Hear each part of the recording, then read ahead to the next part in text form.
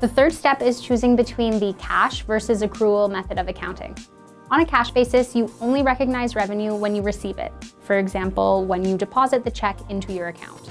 On an accrual basis, you recognize revenue when it's earned. For example, once you complete a project and write the invoice.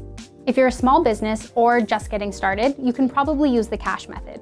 It's easy to switch from cash to accrual if you need to. If your business is more complex, for example, if your business earns more than $5 million per year in revenue, or if you manage large assets or investments, you'll probably need to use the accrual method. Either way, you should talk to your accountant to figure out which method will be best for your business.